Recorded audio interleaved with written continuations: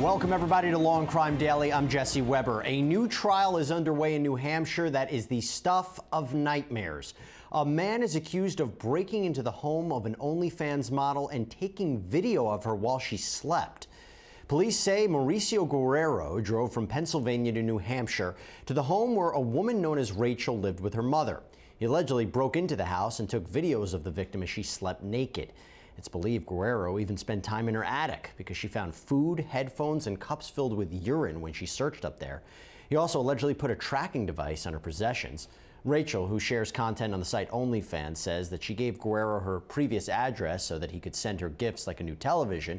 She said she had no intention of meeting him in person. Despite that, the two did meet for at least one consensual sexual encounter before Guerrero allegedly broke into her home multiple times. On Wednesday, the prosecution and defense gave their opening statements. Take a listen. This to-do list lays out his plans for when he was there and demonstrates that he is on a mission.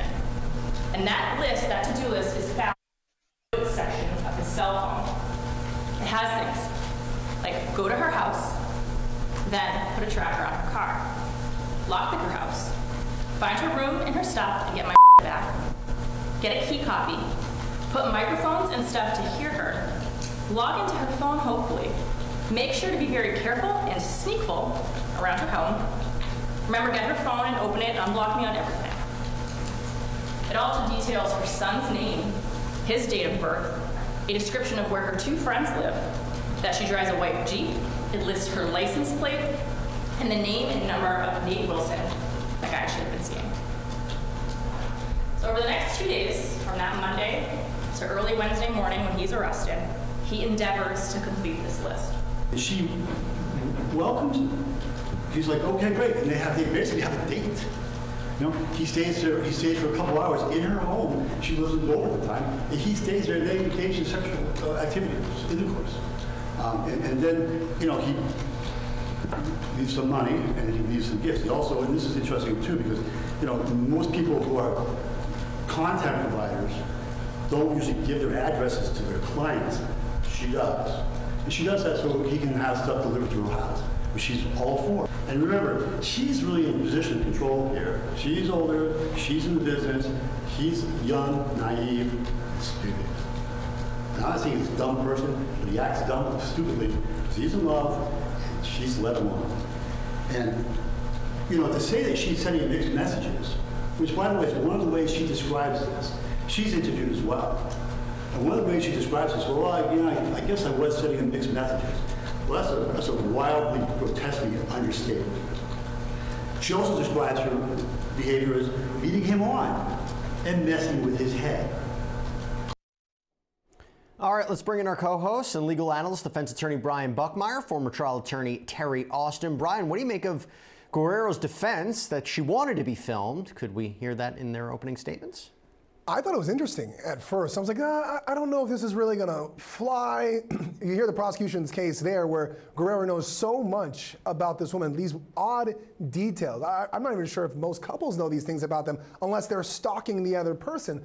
But the defense's argument of you don't typically give out your address, even your own comments make it suggest that you think that you may have been leading him on. It might hold more water than I initially thought.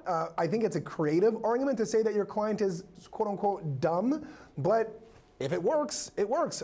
Is he gonna take the stand though to kind of prove that to us, or is it just the facts? I don't know, but so far, it's something.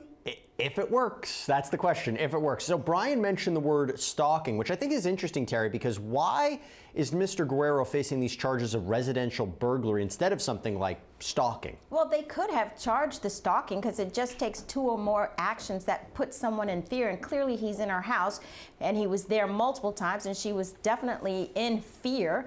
But they did the burglary because they have evidence that he broke into that house. They have the evidence that there was clothing there. They knew that he was living there. So that's why I think they focused on that. The stalking might be a little more difficult because of this claim that they connected with each other, and so perhaps he wasn't technically like stalking her. So I think they picked the easiest one to try to convince this jury. What a disturbing case. And imagine finding this out if you're the victim. Oh my goodness. Now, all right, let's switch gears now to Nevada, where a former Dances with Wolves actor was indicted on sexual abuse charges now wants the state Supreme Court to throw out the case.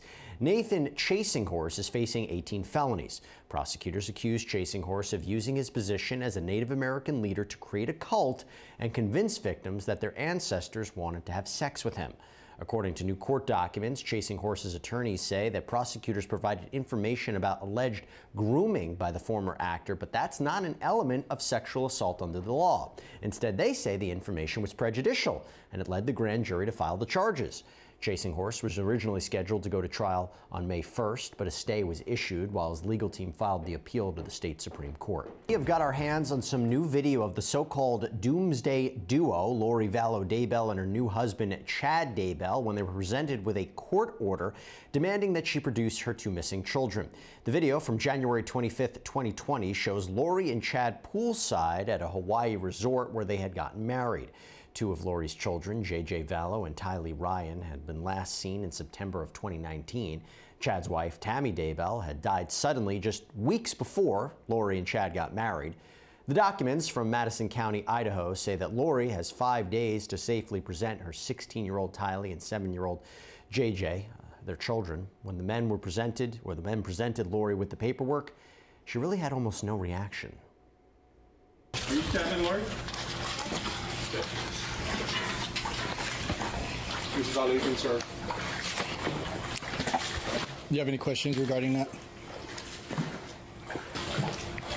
Do you need something?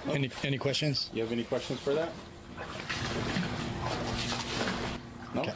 Okay. All right, have a nice day. Have a nice day. All right. Lori and Chad are being charged separately in connection with the deaths of JJ and Tylee, as well as Chad's wife, Tammy. Lori's trial is wrapping up right now in Boise, Idaho. The prosecution wrapped up its case on Tuesday after calling around 60 witnesses. The defense then said it did not believe the state had proven its case, so it rested without presenting any witnesses of its own.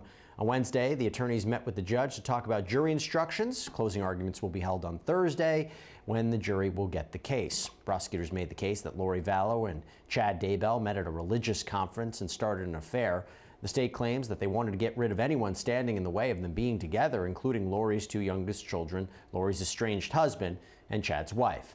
They say the couple used their bizarre doomsday religious beliefs to justify, quote, removing obstacles. Lori faces charges of first-degree murder and conspiracy.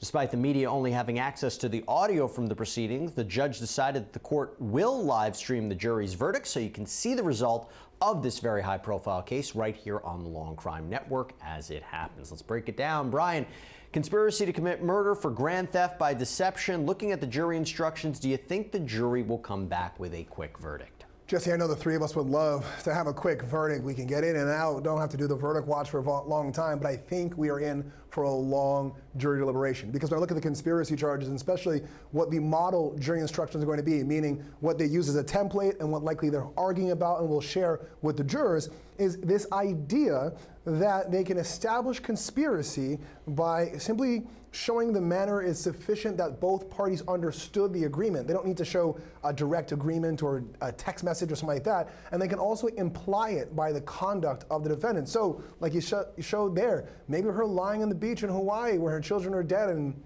the text message between them implies their conduct. But I think it's very subjective and will take a lot for this jury to come together and say, no, this is a conspiracy or this is not. So, Terry, you've been following the trial very closely. What do you expect to hear in the closing arguments? Well, I definitely think that the prosecution is going to focus first on JJ and Tylee because that's the easier case. The case against Tammy is a little bit more difficult. But I think for JJ and Tylee, they're going to talk about the conversations that Lori had with family and with friends about the fact that her children were dark and that they were zombies, and even a conversation about death. And they're going to focus on her financial interest in their social services and social security benefits. So I think that that's how they're going to tie that all together. Tammy's going to be a little bit harder because there is no direct evidence, and they're going to have to show that there were conversations between Chad and Lori on the date that Tammy died, and that she bought the ring before Tammy died, and that she went to Hawaii.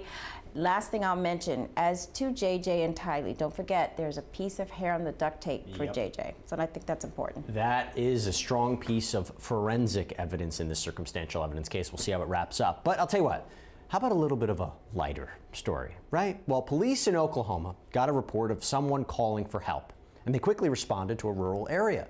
The two officers could hear the yells in the distance, but they quickly discovered that the damsel in distress wasn't even human.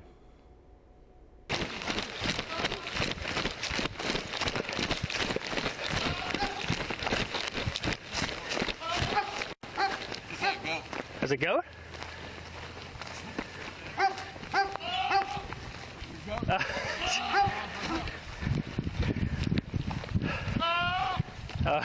It is.